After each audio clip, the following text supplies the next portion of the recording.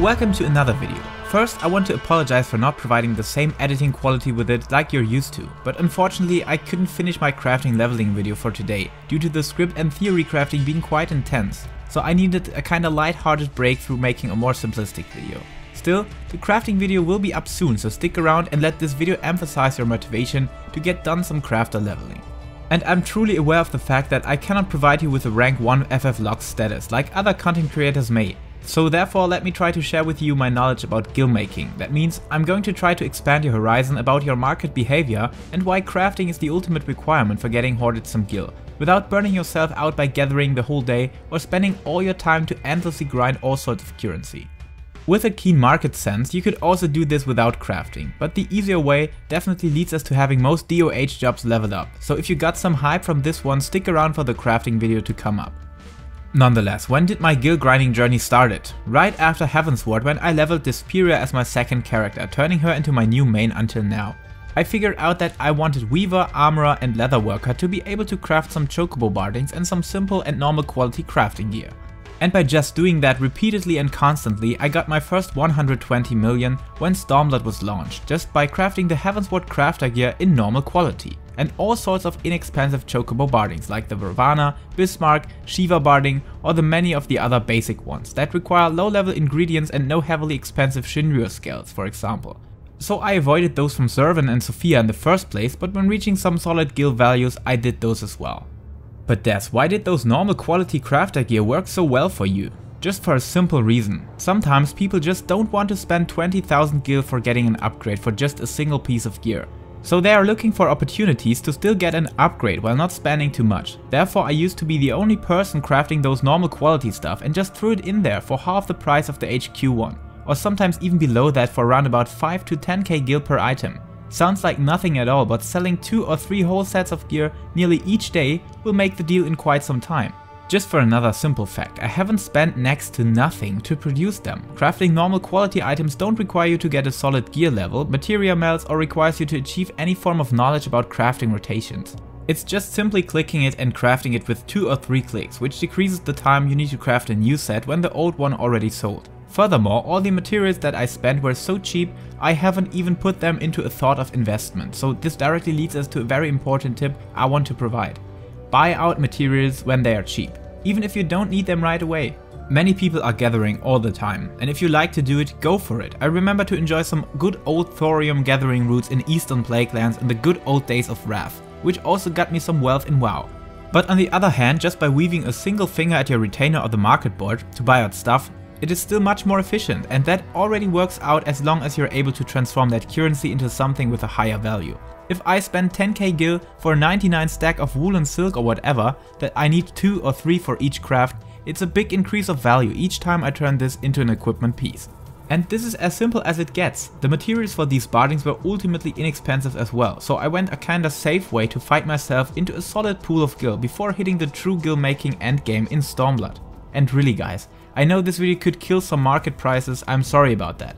But my guesses are that you can still apply the same logic and procedure to recent Shadowbringers gear even with the multiple new options of spending yellow scripts. There will still be some people to get their hands on the normal quality version. The best option would be anything that people can level with, for example check all the prices on all sorts of crafter or gathering gear that is below endgame levels, and if the prices of the HQ stuff are too high, craft a set of normal quality gear, cut the price by half and wait for it to get sold in no time.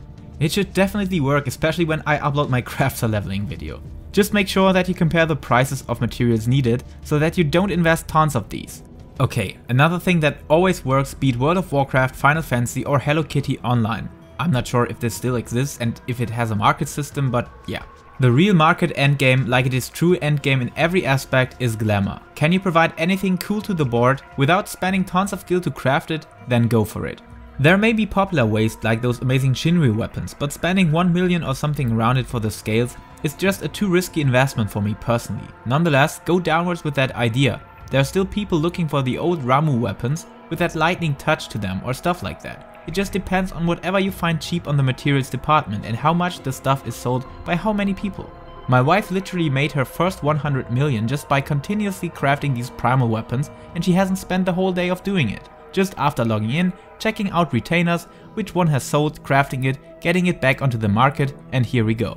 This applies to most things in general. Once you got up your crafters, got all the possible recipes and some decent gear, you're good to go in spending some minutes each day to get rich. The same applies to all sorts of glamour that is kinda revealing. You got anything that frees up some naked skin on your Mikoti's belly, this will sell like hot stuff. A short skirt, a revealing tight with burlesque aesthetics, go for it, people will buy that. A nice armor that you don't see that often, if materials required are cheap, craft it. At some point, someone will buy it out. There are tons of different things to sell on these matters, so don't hesitate to hop onto any glamour piece that you consider to be interesting or could imagine someone to use it for a specific set or something. Of course, this crafting of multiple things require you to establish a solid capital, and without the acceptance to invest even the small margin, this won't work. So try to get a decent wealth just by doing your daily work of currency grind. My best recommendation still goes for A-rank trains that supply with tons of materia just by receiving stellar clusters or anything else. On the other hand, you don't need those Phantasmagoria tomestones anymore? Then just exchange them against all sorts of crafting materials. Even when you don't find a simple use for them by not having unlocked a certain crafter job that needs them, just go for it, as you will reach that point someday and you will find yourself in happiness that you already bought some of these in advance for currency that you would have kept or wasted otherwise. I personally stockpile all kinds of materials. When time returns, that new-ish Guardian items will get back their true value, which will be in patch 5.3 without any doubt, but more to that topic in a preparation video, for which I need some patch notes. And this directly leads us to the big seller. With that, I made 1 billion in Stormblood, recent fighter gear, which in the recent time of creating this video would be the Neo-ish Guardian pieces. Yes, I know they are cheap as hell and you cannot get a true profit by making them. But back in the days of Stormblood, leveling up crafter jobs and getting done certain endgame crafting rotations was way more difficult than it is now. So the pool of people having access to all crafting jobs being leveled up, be maxed out with gear etc. was immensely smaller than it is after the crafting system revamp and the introduction of Ishgard restoration in Shadowbringers. To level up a crafter and get it done for endgame crafting, you were definitely required to invest some gil back in the days of Stormblood. So this changed quite a lot and this heavily affects the value of certain items that you can craft now. But like always, market prices are defined by supply and demand, and if some people will lose their motivation over the fact that these pieces are falling out of place, and maybe on the same time people will return to the game and will need those 480 pieces to catch up to unlock recent content, things are getting interesting again.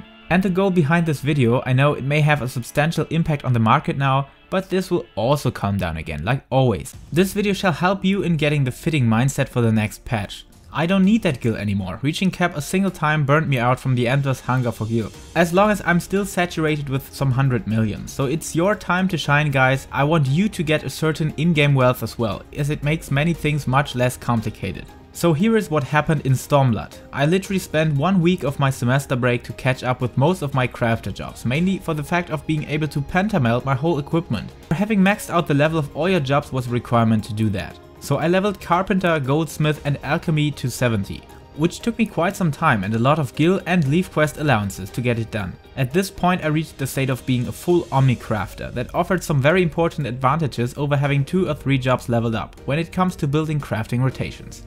At that time I also had been an active follower of the German YouTuber Charles, who produced a vast amount of crafting content which I really liked, and as the patch came that brought 350 fighter gear, I wanted to hop into that business as well. At that moment I literally had an epiphany, as Charles gave up on these 350 pieces due to the annoying fact that people are permanently undercutting and it seemed you had to update the supplies your retainer offers nearly each 5 minutes.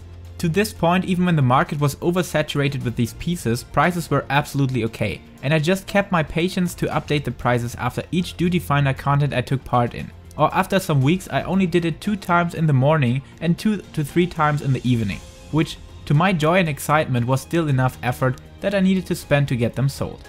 And through constantly hopping onto that market I made around 700 million in 5 to 6 months. Just from the fact that others gave up on this part or just haven't done it on a regular basis, like doing it on a daily routine.